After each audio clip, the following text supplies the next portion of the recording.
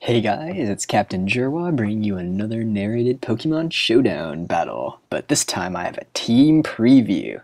So anyway, my team, I've got the kind of offensive core of Sock and Mr. Mime. Mr. Mime's a nasty plot sec, Sock is Choice Banded, and Choice Banded Sock is just so powerful with its close combat.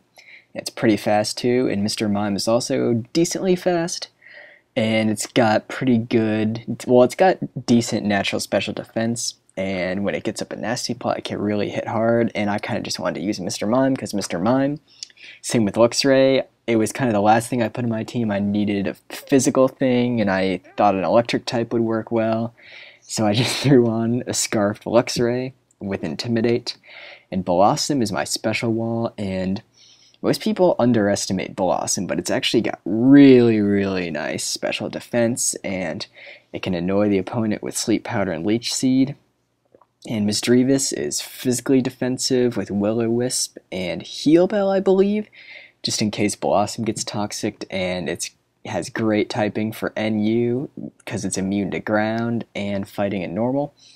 And Piloswine is my just good old offensive Stealth Rocker setter-upper, and it has Ice Shard and Roar is really good because I suspected that his Ninjask was Baton Pass, but actually turns out to be Choice Banded, and Roar is really good to prevent people who try to lead off with that thing. And also on his team he has a Leopard, which is really annoying with its Prankster, Swaggering, and Foul Playing, and if Blossom dies, Basculin could be annoying. But other than that, nothing is too bad because I have priority to take care of the Swoobat. And Piloswine can basically take on the rest of his team, so anyway, let's just get right into this battle.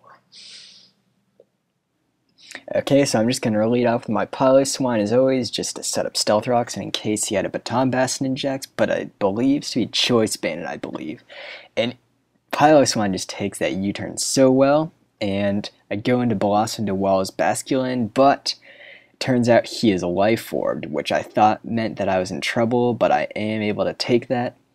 And there, I should have just gone straight for the Giga Drain because my luck with Sleep Powder is absolutely atrocious, but fortunately I do have Luxray. And Luxray has the interesting niche of having Intimidate because that allows me to take that Life Orb hit really well, and I'm able to take him out. And here, oh, he's Scarfed also, so he outspeeds me. So I just go into Blossom again, knowing I can take that Shadow Ball really well, which I do. But here, I make the mistake of going for Sleep Powder again when I should have just used Moonlight because I missed twice in a row and he can take me out. So now my dedicated special wall is gone, which is not going to be good when facing this Gardevoir, but fortunately he just leaves it in on my Piloswine, which is absolutely amazing because that thing's out of the way now. And not wanting to take a burn because I thought he had the Lava Plume, I switch out into Misdreavus because Piloswine actually has Thick Fat, so it can actually take, it could have taken that fire move really well, but I didn't want to get burned.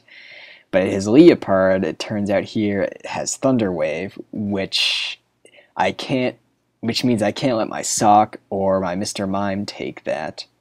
But I am able to get the burn off on it, which really makes this thing that less threatening. And I switch out into my Misdreavus, predicting the Foul Play, knowing I can take this.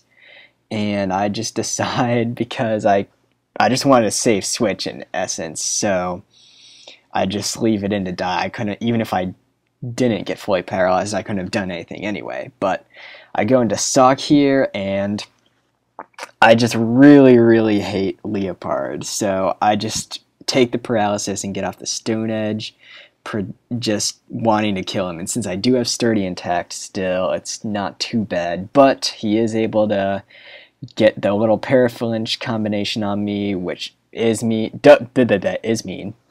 I am going to go down. And here, I thought the Shadow Ball would be a 2-hit KO even after the +2, just because Swoobat is really not that bulky.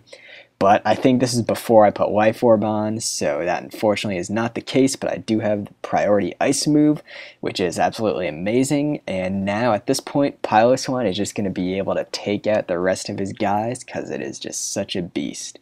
So anyway, I hope you guys enjoyed the battle. Let me know what you think of the team preview and my team, but otherwise, if you want more videos, you can subscribe, and otherwise, I'm out of here.